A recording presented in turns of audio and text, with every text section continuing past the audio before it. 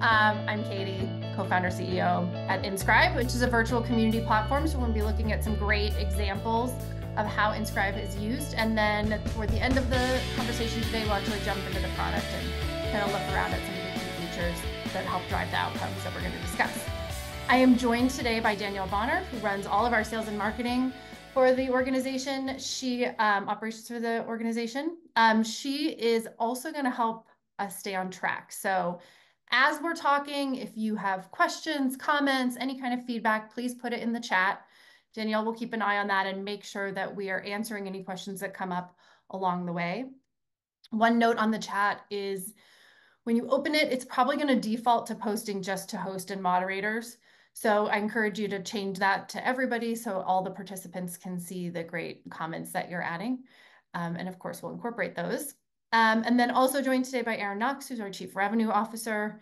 Erin also helps us think through some of the great opportunities in the market. You'll probably be hearing from him as a follow-up. We are recording this session today, so we'll send that out in an email afterward, and that email will probably come from Erin, so great for you to be able to put a face to that name. And they'll also join in and provide commentary as we go. Did I miss any housekeeping? I don't think so. So I'm a little bit under the weather. It's a little bit foggy up there, but did you mention that today's session is going to be recorded? I did say that, yes, recorded. Perfect. Will come out afterward. Awesome. Thank you. Okay. The only other thing, housekeeping wise, if you can introduce yourself via the chat, that would be great. Joe has already, so thank you for that. But it's always great to know who you are, your role at the institution, and the school that you come from. Awesome. Thank you for that. Yes. And Of if there's course. anything in particular that brought you here today, please let us know. We want to make sure that we address any specific questions or challenges that you might be facing in your work. So just a quick introduction to InScribe. I mentioned we're a virtual community platform. Platform is designed specifically to support non-traditional students. So my background, I've been working in higher education technology for really my whole career. And during that time, primarily focused on creating technology to support digital learning and learning at scale. And one of the things that was very clear to me during that process is that non-traditional students and students who are learning online, while technology has done a lot to really democratize access to degrees and education, which is fantastic, not as much energy and not as much thought was went into how we can actually leverage technology to create a fully formed education experience for these students. And what do I mean by that? I mean, I think everybody on this webinar today knows that academics, learning, the work that's done in or around the classroom is obviously a core element of what that experience looks like for anybody in post-secondary. But for most students, and for a lot of us, I think here today, that classroom experience is paired with a human experience, all the things that happen outside the classroom, the people that you meet, the relationships that you build, the network that you're generating, and the importance of those relationships in helping build confidence in learners, helping them succeed while they're in their degree program, and then the outside benefits that those relationships have for individuals once they've graduated. So InScribe was designed as a platform to really recreate all of those out of classroom connections, conversations, and support opportunities that traditional students just get naturally by being on campus. We always talk about InScribe as human first, technology enabled. So absolutely, tech can do a lot to help us scale and improve reach and improve access. But at the end of the day, it's the human beings and the relationships and conversations that they are actually having together, which power the energy behind these networks and these support systems. So we're not a chatbot. Our intention is never to replace these interactions fully with just a computer-generated conversation. And when we look at some of the outcomes that we're seeing, I think it'll help reinforce why that human-to-human touch is so critical. I'm going to skip. I feel like I touched on this already in terms of the why are we here, but in this age of generative AI and the increases of all the different ways that tech can be used to replace human interaction, I really just want to re-emphasize why in certain circumstances that could be valuable, but that we need to be careful that we don't rely on that as our sole source of interaction for these learners. And in particular, some of these very vulnerable learners who maybe are first generation, coming from underserved communities, making sure that that human connection remains a core element of their experience. Don't need to probably tell everyone on this call, but part of the urgency, I think, of the work that we're doing is that so many of our students today really don't fit into that traditional mold.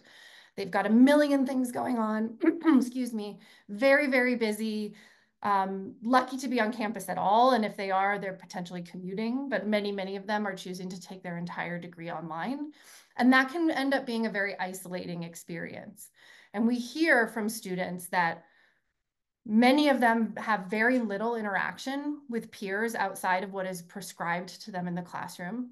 Many of them feel like they've taken a big risk going back to school or to continue their post-secondary degree, and they're not really confident that they have the skill set to do it. So this concept of imposter syndrome starts to settle in. They feel that maybe they're the only one that doesn't really get it or is struggling.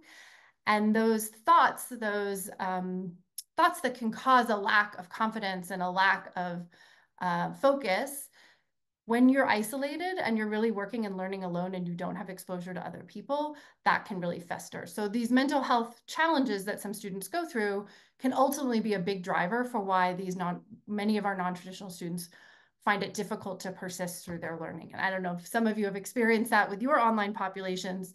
A lot of schools that we work with that'll have both an on-ground and an online component, they see much lower retention and persistent rates among their fully online students. And isolation, access to information, sense of belonging can be a big driver for that.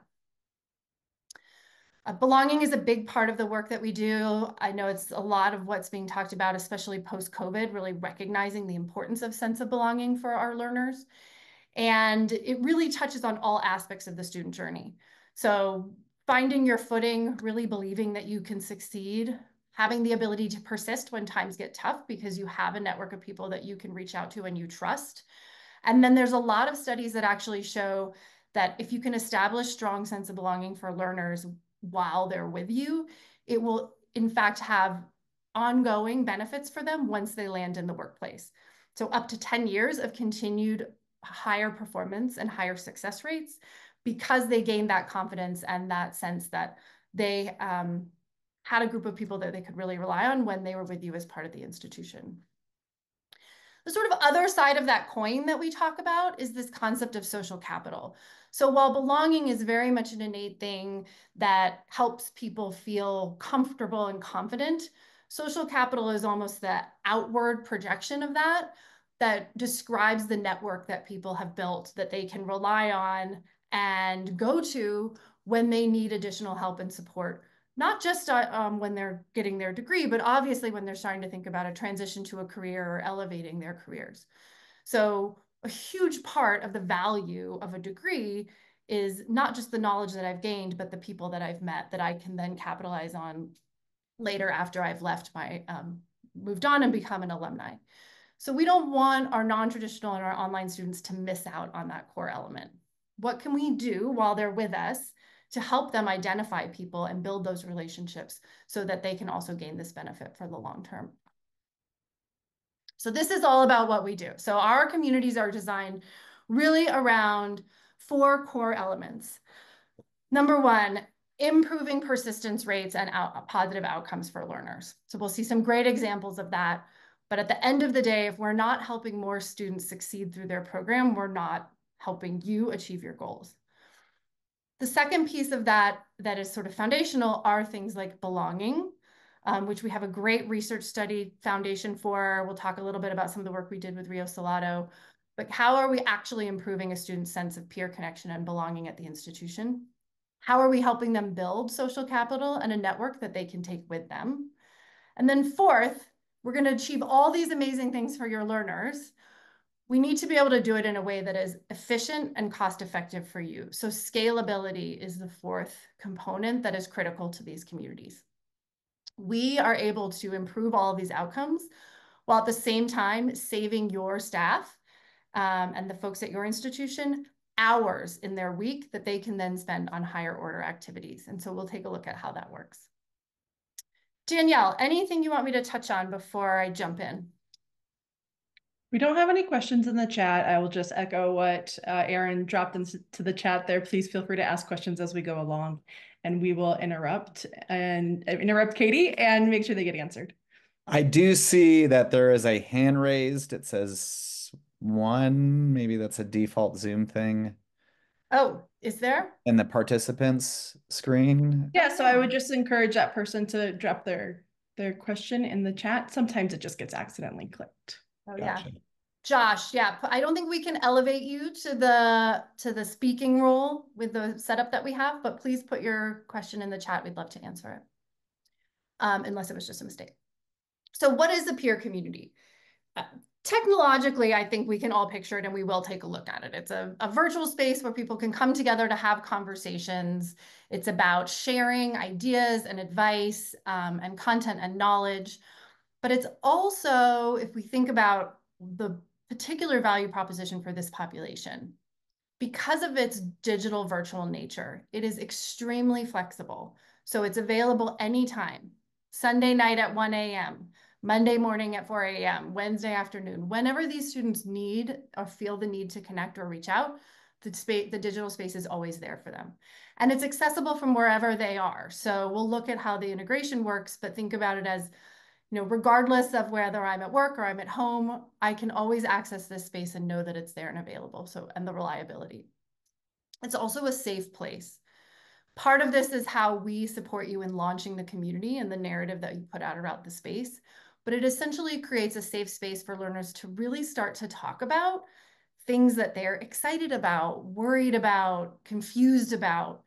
Students that would never raise their hand, in a classroom setting or even in like a synchronous Zoom setting, when you give them access to an asynchronous digital space where they can kind of take the time to think about how to craft their questions and their comments, when they start to see other people asking things that are very similar to what they were thinking and feeling, you welcome in a broad set of voices to start to have conversations that otherwise are very often excluded.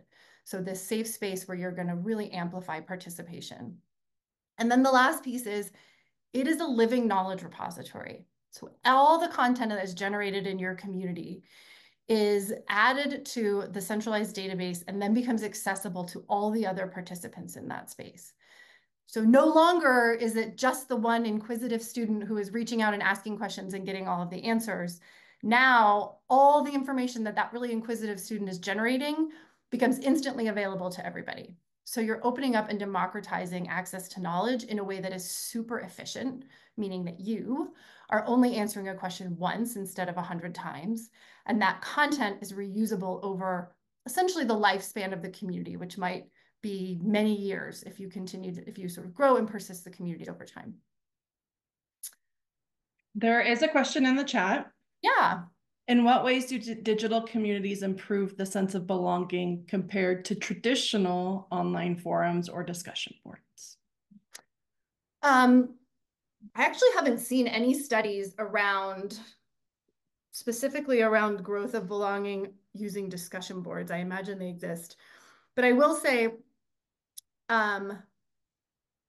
sense of belonging is going to be driven by levels of participation, engagement, and authenticity.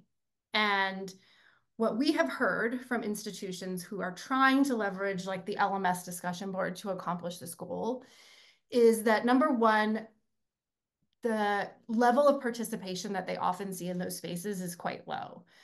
It's kind of awkward to get to. I think students view it very much as like a component of their academics. And so it doesn't feel like a place that I want to go and share more social conversation. And they can be a little bit difficult to navigate. They're not really designed to be searchable or scalable or, engaging in that way. So when you lower the level of engagement and participation, you're necessarily going to lower the opportunity for peer connection and belonging. The other piece is, because I think it feels a little bit more structured, the types of engagements that our customers were seeing when they were trying to use those spaces felt less authentic. And what I mean by that is very sort of surface level. Maybe you'd get some questions in there. Maybe somebody would express, something that had happened that day, but they weren't really getting like the deep emotional conversation out of the learners that they were looking for, which is what they got when they switched to a platform like InScribe. So part of it, I think, is access. Part of it is just the design of the space and the preconceived notion of what's going on in there.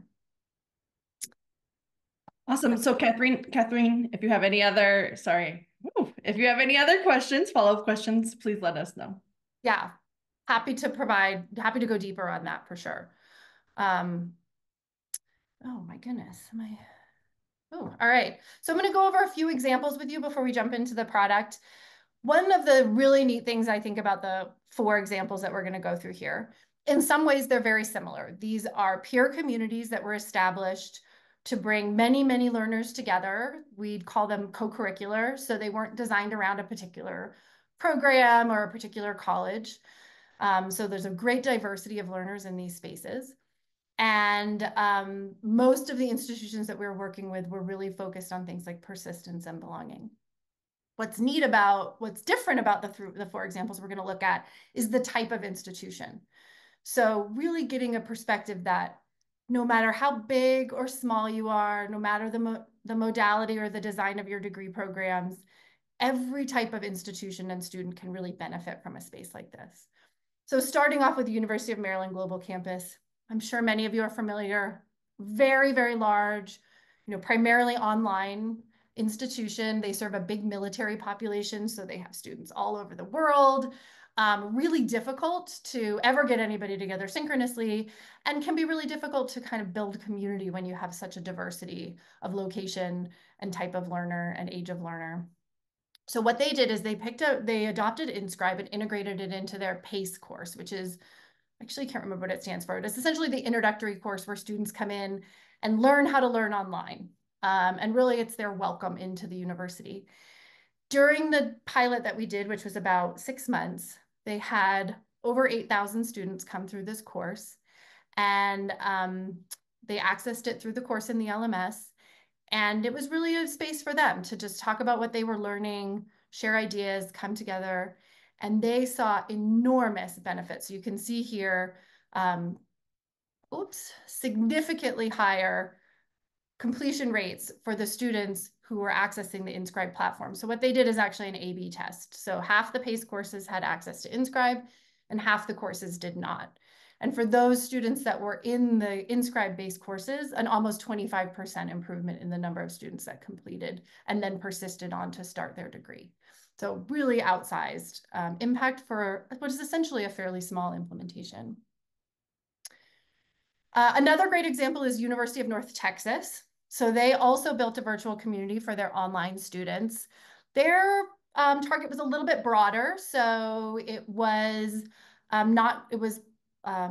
portal integrated versus course-based. This was, anybody who logged into the LMS could access the community.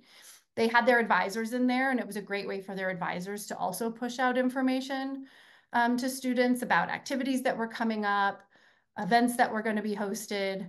And in their case, in just 1 semester, over many thousands of students, a 13% increase in the student persistence rate. So students finishing their fall term and then deciding to come back and sign up for spring term, a 13% jump year over year.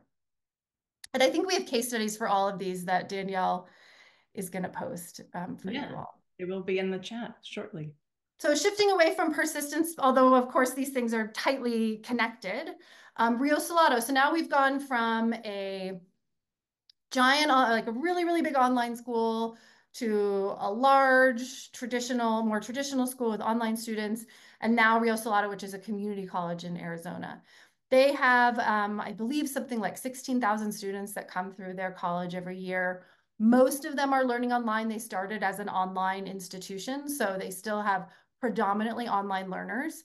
And we're really struggling with helping those students feel a connection to the college, and like many of their counterparts, making sure that they were completing their 2-year degree and helping support them in potentially in a transition to 4-year.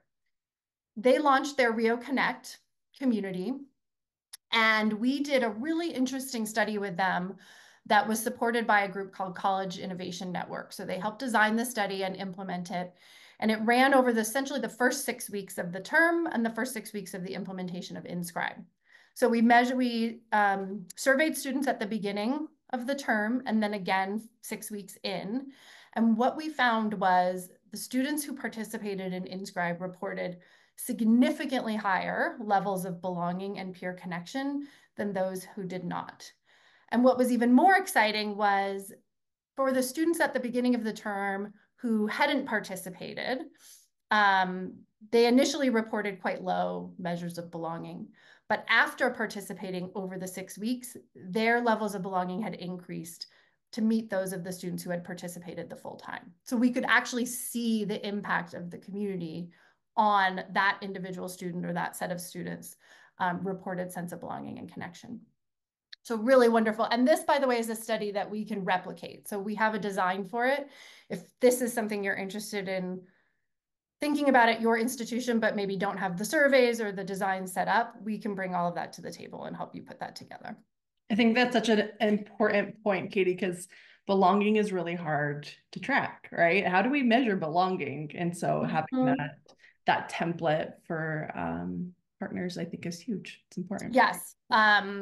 And I totally agree. I think that that's one of the things that has prevented people from studying it for a long time is just not really knowing where to start or how to think about it or how to measure it. And so having that as a starting place can be really helpful. And then the last example I'm going to give here is Fort Hays State University. So now a slightly smaller, traditional four-year university. They also have about equal numbers of in-person students and online learners, but they really wanted to create a space that would bring all their students together. So they launched their Tiger to Tiger community, also co-curricular and available to all learners, whether you were in person, online, regardless of your program of study, graduate, undergraduate. And they did something really unique, which was brought their students in to both help design it and to help run and manage it. They really wanted to take a very hands-off approach. So staff and faculty were not prevented from going into the community, but it was really the students who were given the reins to run the space, design it how they wanted it to be, and help encourage each other. And it took off like a rocket. And this is one of our favorite posts that came in here. Somebody had jumped in and said, oh, I don't, maybe I'm too old. I don't know that I can do this. It's really hard. And, Andrew Feldstein, who's our primary, who really led this initiative for Fort Hays State, he likes to tell this story because when he saw that post come in, it was the first time he felt like he might need to violate his own tenet about, I'm going to stay hands off. I'm just going to let the students run it. Because he saw this post come in and he was like, oh no, if somebody doesn't jump in and say something, this student was willing to be vulnerable and say this. And, I'm like, maybe I need to jump in and say something. But he waited and he said after about 10 minutes, he went back and looked and there were hundreds of views of the post and 10 or 15 people had already responded with supportive comments. Don't worry, we're in this together. I was feeling the same way. So just by taking that pause and like letting the students do their thing, the community really stepped up to be the thing that he had wanted it to be, where students are really helping each other. And you can imagine if you're an adult learner coming back, maybe you have some of that imposter syndrome, you're feeling pretty nervous. It's one thing for an advisor or a coach to say to you, like, don't worry, you can do it. We have lots of students like you on campus. It's a totally different game if another student who is living that same experience as you jumps in and provides that support and that answer. It just kind of cuts to the core for you, I think, in a very, very different way. And Andrew will always say, if just one student saw this conversation and that's what helped keep them going and help them persist, then like the work here was well worth it. Now, our studies with them have shown that many more students are receiving that positive benefit, but you can see like how personal the stories are that happen in here and how valuable they are. Any questions, Danielle? How am I doing on time? You're doing great on time. So we have about, I don't know, 15, 20 minutes, probably a little bit longer, but I think that you might want to wrap up a little bit early and let people move on and transition to their next meeting. However, I don't have any questions in the chat at this point. I will encourage people to drop them in there and we will again answer them as we go along. Awesome, thank you. So when I do the demo, I'm really just going to demo InScribe straight up. But I do want to mention that the platform is designed for integration. So one of the things that I think is very unique about our organization is that we don't just bring the technology and the product to the table. We actually also bring a lot of expertise around how to build a community, how to launch a community, what a healthy community looks like, all the best practices that you need to really make this successful. I'm sure there are some folks on the webinar today who have tried this with other platforms or other technologies. And I'm guessing for some of you, the students just didn't show up, or maybe it was really active for a week and then it just died down. We do run into people all the time that will say, how do I know it's going to be different in this case? And the reality is the platform is just one piece of the puzzle. You really do need to pair it with the knowledge, the expertise, and the best practices for community management and growth that not every organization really has. And so if you work with InScribe, what we do is we partner you with a client success team member. That person essentially becomes part of your team.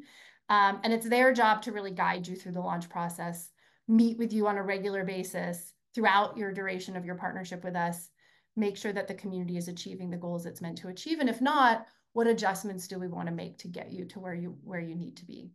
That is not to say that, InScribe is not the only community platform out there and you can achieve great success with other community models. I would just encourage you, if you're going to go down this path, make sure you have both of those elements available with whoever you're working with. Really push them to know that you're going to get that expertise and that support alongside of the great technology that they bring to the table. So why I bring that up, because one of the key elements of making a community thrive is access. So you really have to have the community woven into the workflows that your students are already going through. So you want it to be deeply integrated. In this case, an example would be, can it be integrated into your LMS?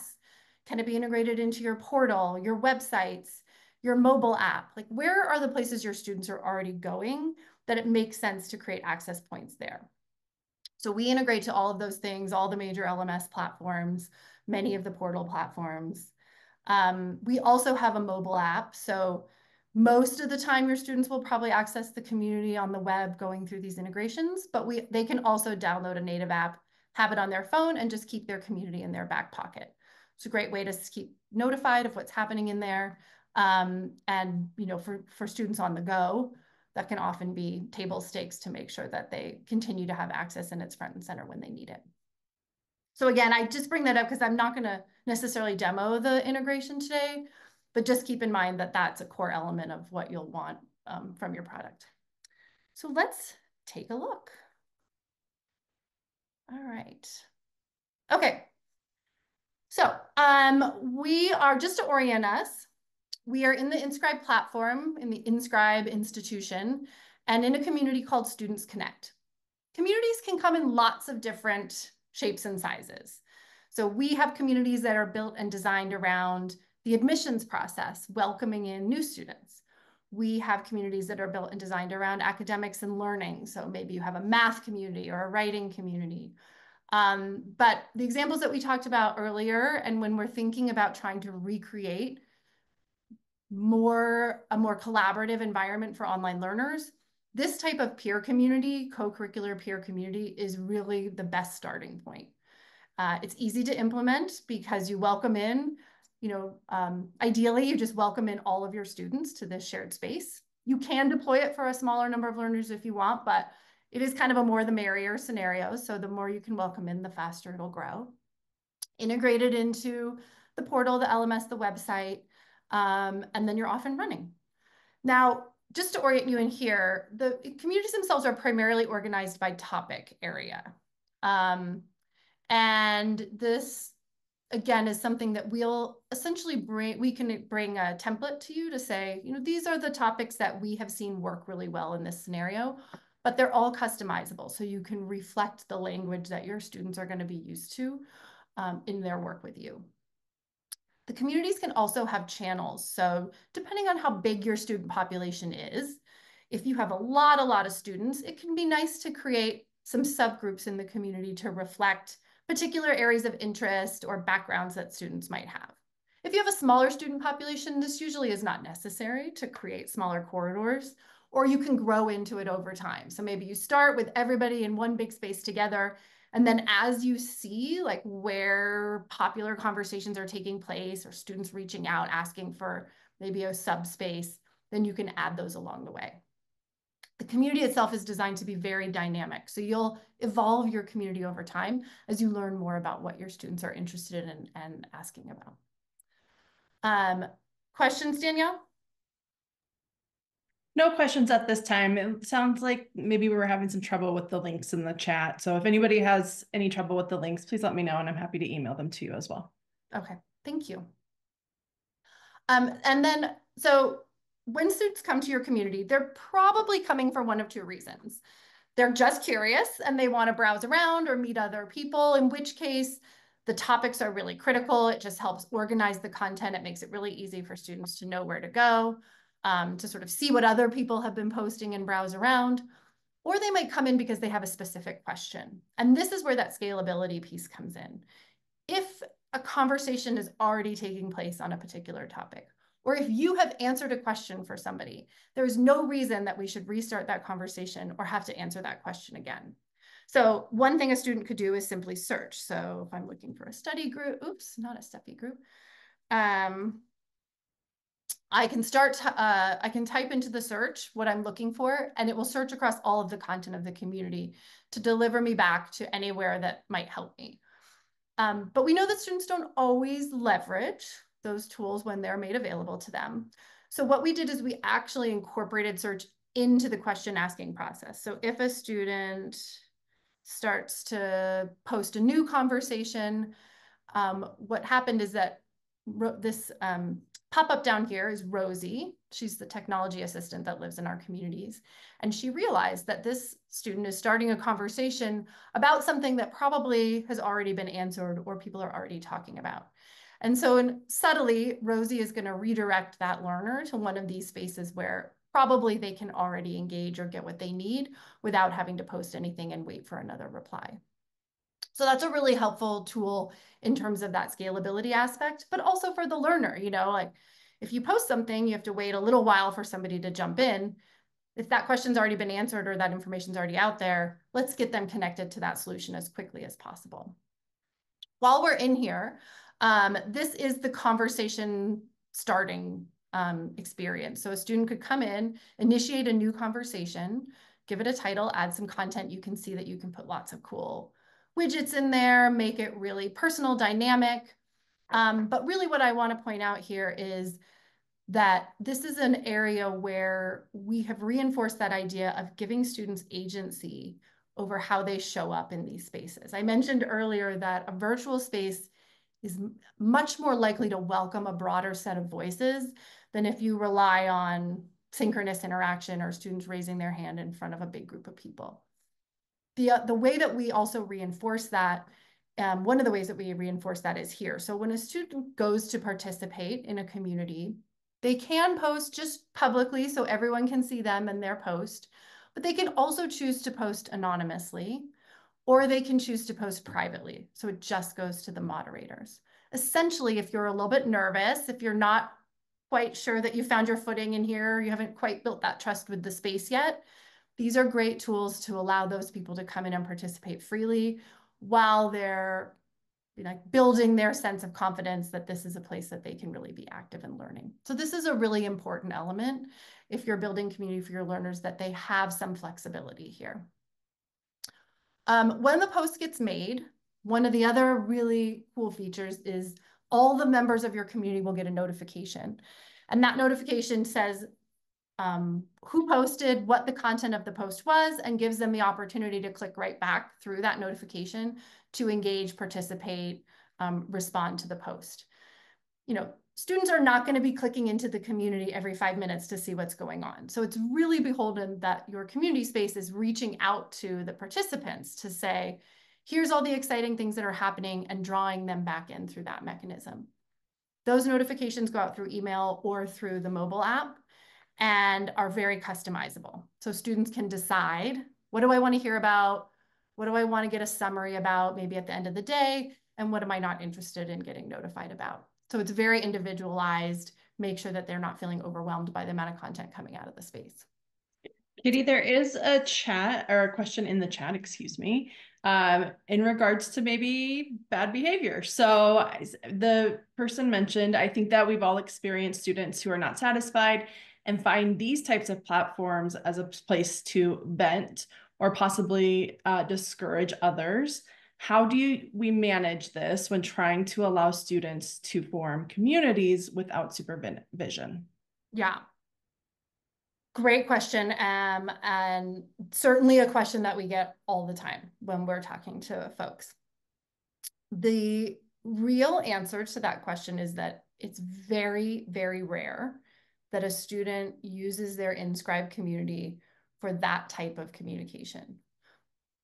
We don't totally know why, but I think because it's integrated into sort of formal systems of the university, it's not a separate, you know, Facebook space or Discord or Reddit where a lot of these unmanaged communities take place. Because it's managed, because you can post anonymously, but the moderators can still see who it is. So there really isn't like full anonymity in the platform. Students do bring them their best selves to the space. And I know it's hard to convince people of that sometimes, but I'm happy to connect you with, if anyone's really curious, I'm happy to connect you with some of our partners who have experienced that, and they can share their, that is actually how they have seen the platforms working. Now, with that said, we don't want to leave the platforms totally, you know, we want to make sure that we're being judicious and supportive in making sure that the communities stay healthy. So we have a couple of tools built into the platform to support that as well. And that's really the other thing that Rosie does. Oh, what am I trying to get to? Here we go. So when posts are made in the community, there's two things that Rosie's doing. One is a basic keyword match. So we have a long list of keywords. You can customize that list. If one of those ever appears in the post, Rosie will flag it and escalate it to you. So that would be like bad words, or sometimes people will put things in there like drop out, or you know, FAFSA if it's around, you know, things that they think might be urgent.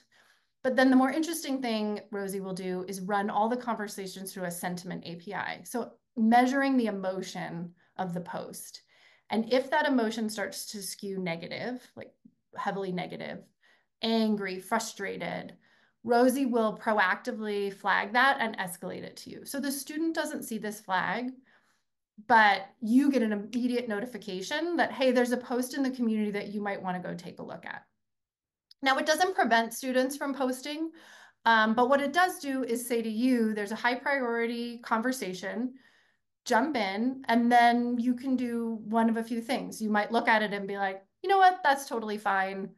No action needed. I'm just going to clear the notification. You might say, okay, this really isn't appropriate for the community, and I'm going to delete it, or I'm going to move it into this private status so the rest of the community doesn't see it. But what happens most of the time is it's sort of somewhere in between there, right? It's the student who's expressing a real need for support, a real reason for frustration. And now you know who that student is and what they're struggling with, and it's an opportunity for outreach. So coaches and advisors will use it as a way to identify at-risk learners, people that just need a quick phone call or email. And it can be very productive in that sense of like really getting to know what's going on with your learners that they may not otherwise ever reach out or tell you. That was a fairly long answer to a short question. And the response is, wow, that's awesome. So there you go. I like that topic. I do tend to get into it, but yes. But really, students just bring their best selves to these spaces. It is so heartwarming to see the conversations that take place in here and how powerful that peer voice can be in helping one another. Anything else right now, Danielle? Not at the moment. Let's keep charging forward. Okay, so conversations, very dynamic, student-driven, lots of cool things you can do in here. Two other areas that I'll just point out briefly are the resources area. Resources are a more curated set of assets. Really, it's just posted by you, by the moderation team. And by moderation team, I mean a space like this will usually have, you know, some advisors, some coaches, some people from the staff who are kind of watching over it to keep an eye on it, make sure that everything's going well. And occasionally they'll post opportunities for, you know, announcements or opportunities or things that are relevant and important to get out to the learners. If you also have some content like short videos, maybe student success videos or alumni stories or websites and assets that you think students would find valuable, you can put them into the community. The nice thing here is, unlike a website where, you know, number one, it can be really hard to find like stuff on a school website. I know it's really hard to update that information because not everybody has control over the content on the website.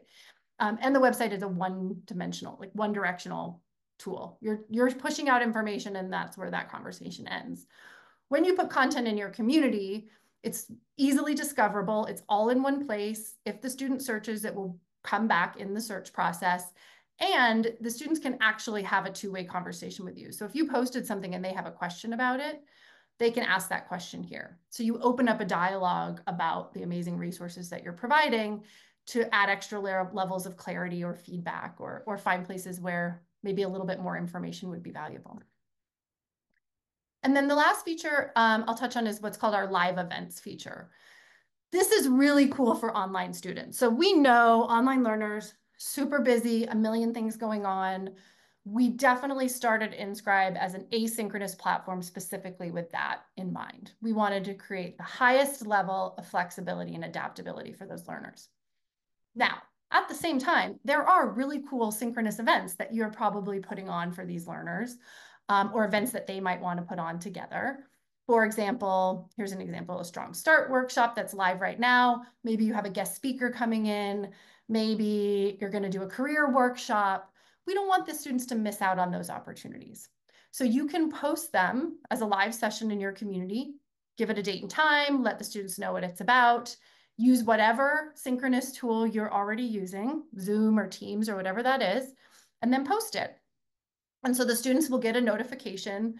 They can add the event to their calendar. About 15 minutes before the event starts, they'll get another alert saying, hey, this is getting ready to go live, and they can click right through it to join your event. And I will tell you, schools have seen, you know, 500% increase in the number and the levels of participation in live events by promoting it through the InScribe platform. Now, it doesn't mean all your students are going to be able to attend, but you can then take the recording of that event and bring it back into your community. So now if I missed out on the session live, I can still watch it, I can still participate, I can ask follow-up questions, you know, really extending the life of that activity and welcoming, again, a broader set of students to participate. Okay, we won't have time to go through everything. I just really wanted to touch on those three primary aspects of the platform. And then just to touch briefly on the analytics.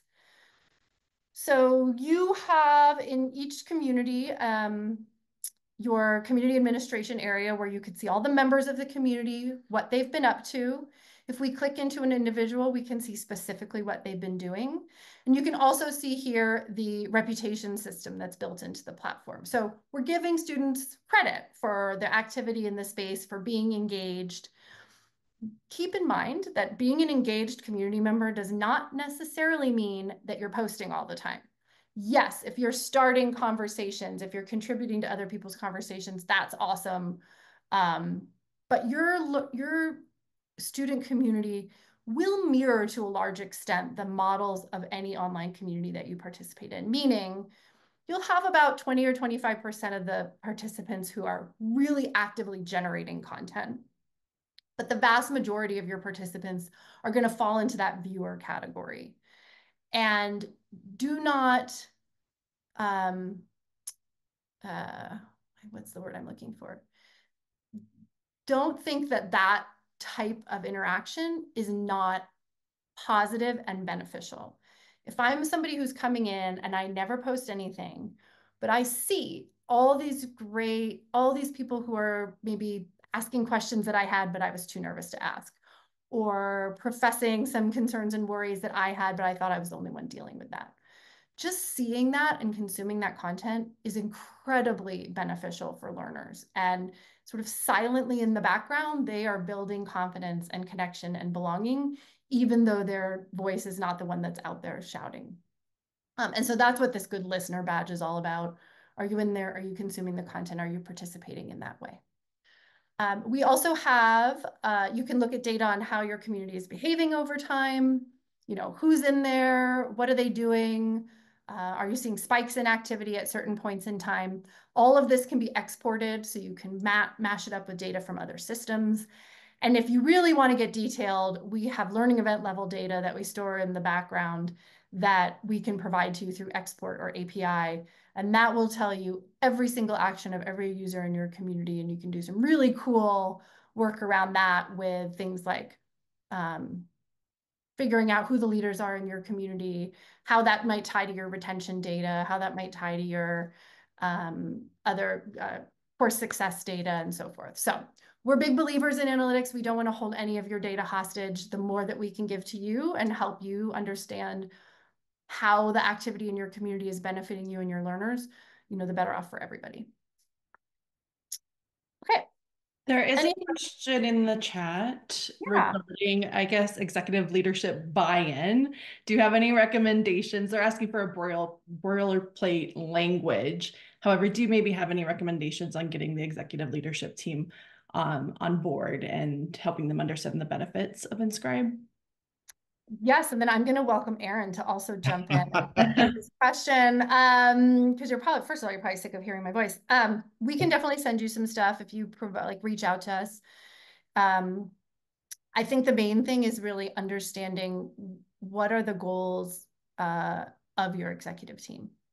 Is there an initiative around better retention or better persistence? Is there an initiative around higher levels of alumni engagement? Decreasing melts. What are the quantitative goals that the executive team has set out? And then we can absolutely help you craft the narrative around how a product like InScribe directly ties back to those quantitative outcomes. Aaron, what would you add? Yeah, no, I would add the same thing. Interestingly enough, Jonathan, I know Dr. Inch from a past life, so for your president. So perhaps we could chat one-on-one. But to Katie's point, we have some really good data around impacts on retention, which we know online learners don't always persist at the same rate as on-campus learners. So great data around impact. If we talk about connecting prospective online learners to current online learners to help drive enrollment, to Katie's point, help drive alumni engagement, there are lots of things that we can provide, but it all comes down to what problems are you trying to solve. So, and I'll send an email directly and we can chat a little bit more about that. But I think for everybody in attendance, we'd certainly be happy to put something together. Yeah, 100%. Anything else in the chat at the moment? That's it for now. Okay, terrific. All right, so once again, I did want to give a little overview. I think it's nice to see the platform. We talk a lot about the use cases with our customers, but it's hard to, visualize unless you really get in and see it and see how it works. And now you can start to probably draw the connections between, oh, I can see how this would save me time. I can see how this would help me scale. I can see how this helps students build relationships. Nothing like a deeper dive though. So if this is an initiative that you're really thinking about, I encourage you to reach out. Let us tailor a conversation really specifically to your institution. To Jonathan's point, like what are your goals that you're trying to achieve? What are the priorities for your institution? And do we feel like this is a technology that can help you get there? And if so, how? In the meantime, I would love to I think we have a poll that we're going to put up. So if this is of interest to you, if you would like to learn a little bit more, just drop your name and email in that poll. One of our team members will reach out. We're very passionate about this space. Even if you decide InScribe is not the tool for you, we'd still love to talk to you and learn a little bit about how you're thinking about it, what other things you have tried that maybe worked or didn't work. We're really big into building communities, so the more people that we can meet and bring together, the better for us. And I would love to stay connected as well. So probably easiest thing to reach me, you see my email address there. You're welcome to reach out to me directly. I'm also pretty active on LinkedIn, so find me on LinkedIn, connect with me, and hopefully we can find ways to support you in this journey. You know, we're all in this together. It takes a village, we always say. So whatever we can do to support you, you know, we're happy to be there and to play that role as a partner.